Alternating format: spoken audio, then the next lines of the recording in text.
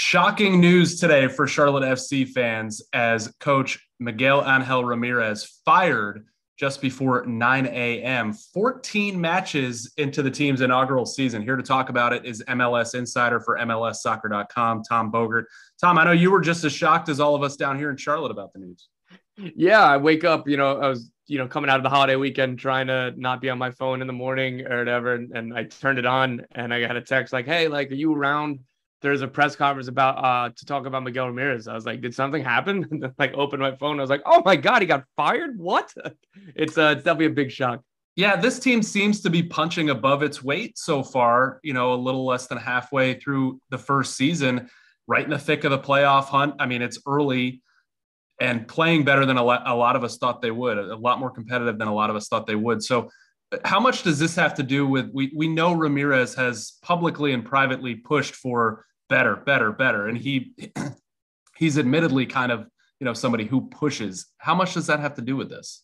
I don't know how much I want to speculate, I guess, before it's talking about, but from what I know from sources, I think I'll just put it this way, you don't fire an expansion coach after 14 games and 16 points for performance-based reasons. That's kind of, the conventional wisdom, and that's how it's been explained to me when I've asked around at just a simple question of what the hell happened here. Look, he even before he came out with the "we're screwed" quote, which to be certain was pretty shocking to the people at the club. They didn't see it that way. It was the roster build was coming a little slow, but they didn't get the feeling that Miguel thought the team was screwed. And then all of a sudden I heard that day that press conference ran late, the club gave him the opportunity to, hey man, you've done 30 minutes, you don't have to keep talking. And he's like, no, I'm taking all questions.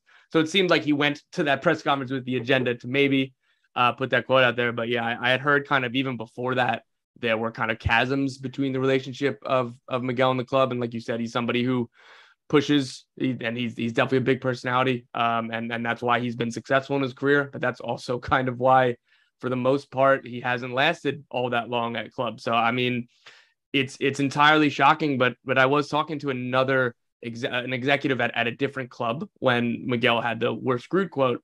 And the executive texted me. He said, he's on the clock now. He's going to get fired soon. And I was like, he's a really well thought of coach. He just got hired. And he's like, no. You go tell me how many times you can publicly talk bad about your boss or your organization and see how long you last at. And I was like, all right, if you say so. So I had already gotten a text from him being like, yep, told you so. This isn't surprising. I mean, and I know coming into the MLS, I was told, coaches, they don't last long. I mean, David Tepper, the owner, has a football coach going on year 3, and we won't obviously dive into that with you. Fans want to all day, but I mean, it still seems like such a short tenure. And I think moving forward, fans are excited about a team, and we're excited about seeing a team this summer that was really competitive. How do you think this could, I mean, it's a pivotal point basically for this team in year 1 now. Look, not great.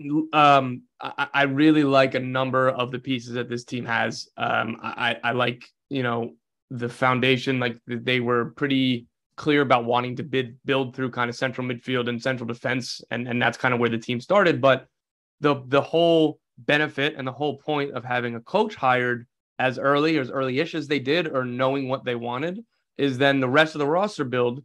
First of all, the coach has to green light the moves, whether he's the one driving the signings or not. You don't sign a player that the coach doesn't want. It just doesn't happen, or that player's not going to get played. And it's just an awful decision. So all of these signings were made through the lens of, if it wasn't somebody necessarily that Miguel really, really wanted, it wasn't somebody he diswanted.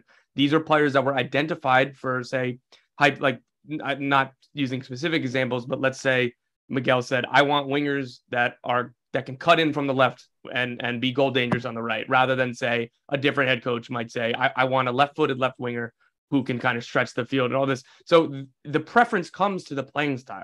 So that's what, they need to be, as long as there's some sort of continuity. Obviously, no matter who comes in, whether it's the interim coach or the next full-time coach, there will be differences. But LAFC have done this well in they have kind of a club identity. So when Steve Cherundolo took over for Bob Bradley, he wasn't the same, but he had similar principles. So they need to be deliberate about who takes over. And again, whether the interim coach does for the rest of the season or has a chance at a full-time job, or if they go with somebody from externally, they need somebody to match the players on this roster. Or you look at what happened to FC Cincinnati. You look at what happened to Inter Miami. They've been bad for years because they had coaching changes and different front offices and different philosophies all kind of converging, and the roster was just kind of in shambles because of it.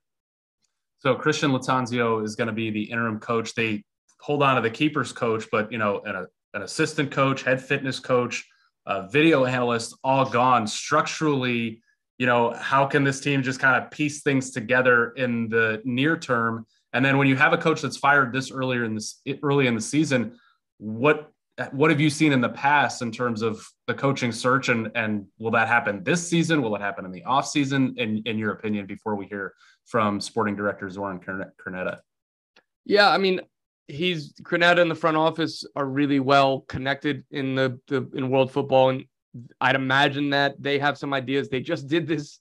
They were doing their coaching search as if they were going to be ready to enter the league in 2021 before they got pushed back. So they had different targets at that time. And I was told a couple of their finalists ended up getting different jobs that they were looking at for 2021. So then for 2022, whoever the other finalists were with Miguel, I'm sure those are the first people that they might talk to. And again, I don't know who they are and what their current situations are, but it's like the third year in a row that they're conducting a coaching search in the summer. And I think that they'll have a lot of fresh faces from that, and other targets kind of emerge. But from what I've been told from other clubs, you know, the sporting director gets, you know, reached out to by 100 agents and representatives for 100 coaches around the world. Like these are jobs that people want, you know, not the best coaches in the world, obviously the ones that are, you know, destined for the top of the Champions League. But look, like Miguel Ramirez was a really well thought of coach. He could have gotten a bigger job in South America or a bigger job in Europe. So I don't think that they're going to be short for options. I'd imagine they're going to take their time, and we'll see kind of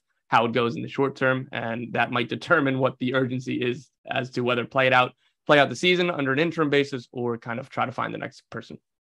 Tom Bogert's Tuesday went from quiet to crazy, just like all of ours down here. Thanks for joining us on short notice, Tom. Cheers.